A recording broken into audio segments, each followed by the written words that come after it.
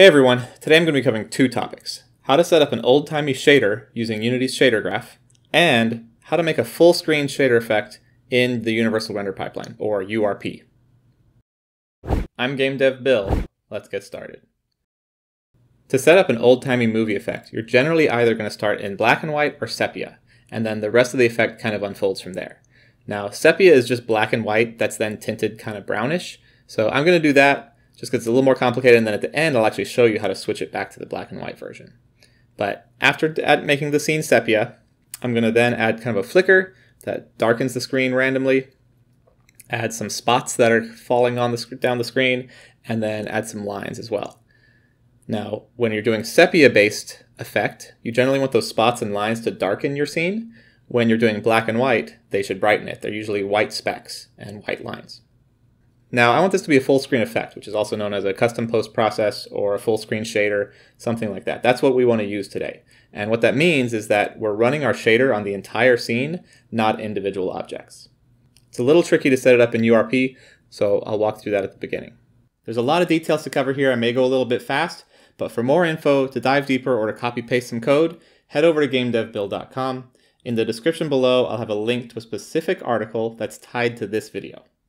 To start off, I've already got a scene set up that I want to kind of old movieify, and I've made a shader. It's an unlit shader graph. It has nothing in it right now except the master node.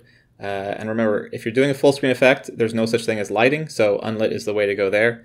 I've already made a material based on this shader. To set up a full screen shader in URP, you do need the shader material, which I've already created, and then you're going to need to create in C# a custom renderer feature. Now, Unity's actually provided sample code that pretty much does this. There's another tutorial creator online named Cyan who modified that Unity version, and then I've actually copied the one from Cyan and modified it a little bit more myself. So it's available on my website. I also link back to Cyan's copy. And you don't really need to know what's going on inside this file. You can pretty much just copy it from my website or from Cyan's and go from there. So after getting that code from some website somewhere, you just put it in your project anywhere. Here I've got blit.cs in a folder called scripts, and then I can go over to a folder called settings, which URP automatically sets up for you, and that's where URP has put your forward renderer asset. So you select it, and you have the option to add a custom render feature. So I'm going to add blit. You can see it just automatically shows up. You can name it whatever you want. That doesn't matter. Also, the texture ID doesn't actually matter, apparently. I leave color alone. It's really important to leave the blit material pass index alone. That needs to be 0 because you don't want to do things like a shadow pass on a full screen effect. Obviously, the material is very important. You got to set that. I'm going to set it to this old movie effect that I already created. Now, the shader graph doesn't do anything except output gray. So you'll see that my scene's gray, but not all of my scene is gray. That's where the very top option comes in. When is this effect going to be run? Right now, where it's saying after rendering opaques, that's not including the skybox and the water. So I have to go down to say after rendering transparents. Now you'll notice the screen isn't just solid gray. That's because I've actually already added some post-processing. And I have a couple of post-processing effects on. Actually I have a lot of them on, but most of them are just set to their default values. The two that are important that I wanted to make sure to mention here are vignette and film grain. So vignette, it darkens the edges of the screen. That's really important for the old movie effect. You definitely want that on. Depending on your scene, you could make it more or less intense. The other one is film grain. That also, obviously, you could make more or less intense. I tend to make it a bit more on the intense side. So because of that, I'm going to leave it off while we dial in this shader, because I don't want it to distract from what settings and tweaking we do to the shader until we know the shader's right, and then we can turn film grain on. Now it's time to actually work on our shader graph. I'm going to add an input called main text. As I've mentioned in previous tutorials, it has to be underscore main text in the reference ID. That's really important. Then I drag that in, feed it into a sampler node. I'm going to feed this into a dot product to make it black and white. And then I take that dot product and feed it into a multiply node so that I can multiply it by color. See, just out of the dot product, I already have this black and white effect. And then multiplying it by a color gives me the chance to make it sepia. So I'll come in here and pick my color to be a very light tan color. This is something you could fiddle with. A responsible developer would make this as an input and set it from the material. But I'm just doing things quick today because I know what I want to make. Now onto the flicker. I want to make the screen be its normal brightness most of the time, but occasionally dip down and get darker.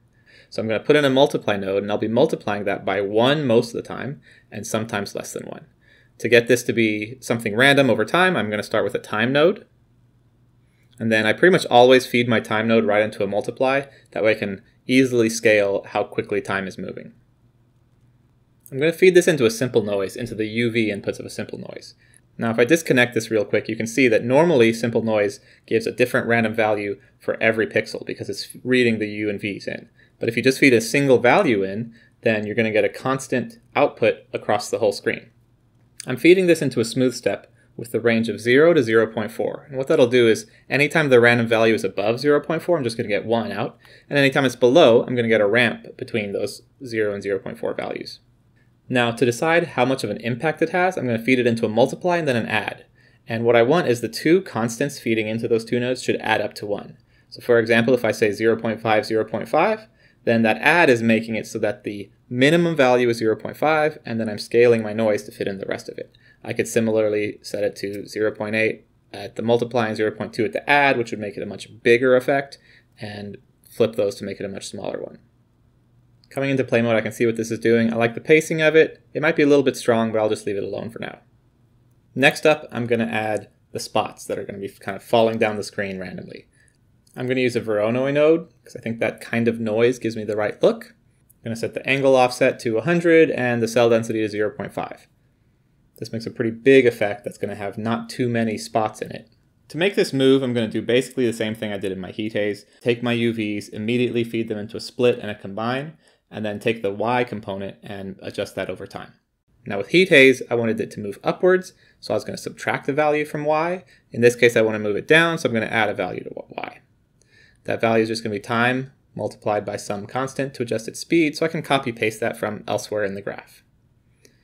To make it be mostly on with the occasional spot showing up, I'm going to feed this into a step node.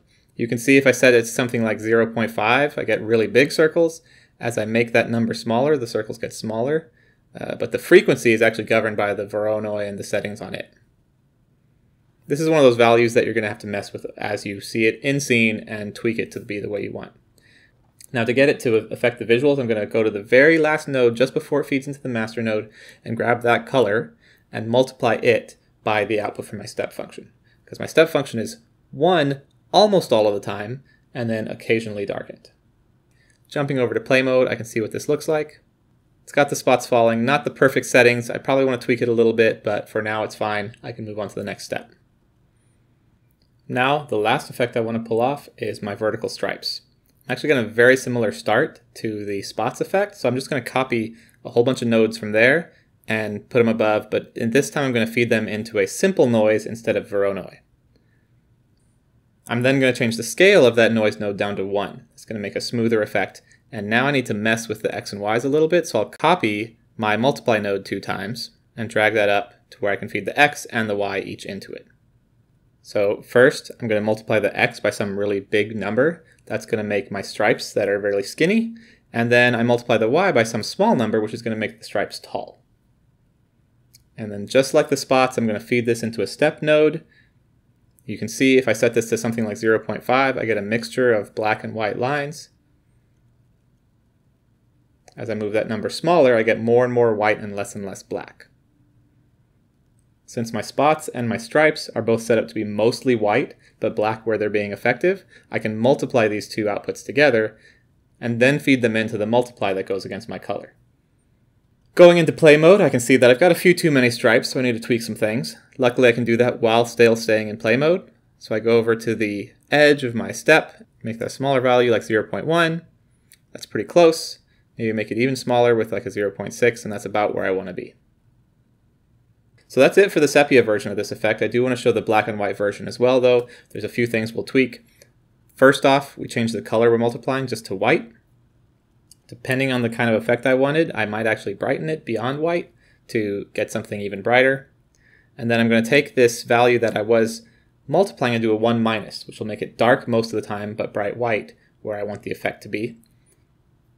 All I need to do is add them to my color, and that'll give me the effect I'm after. Now, being brighter, these lines and spots are probably too big. They should be thinner lines and smaller spots, but that's something you'll need to tweak no matter what, so I'll just leave it to you to mess with. If I were going to continue to extend this, the next step would be creating a texture with some little squiggles in white that I can add to this to give the impression of dust on the lens. So that wraps up the tutorial. Thank you so much for watching. If you got anything out of this, please subscribe. I really appreciate all of you. I've got a playlist that you should check out for shader tutorials. You can also reach me on Twitter at GameDevBill. Head over to GameDevBill.com for more videos and tutorials. Thank you so much for watching. I really appreciate all of you.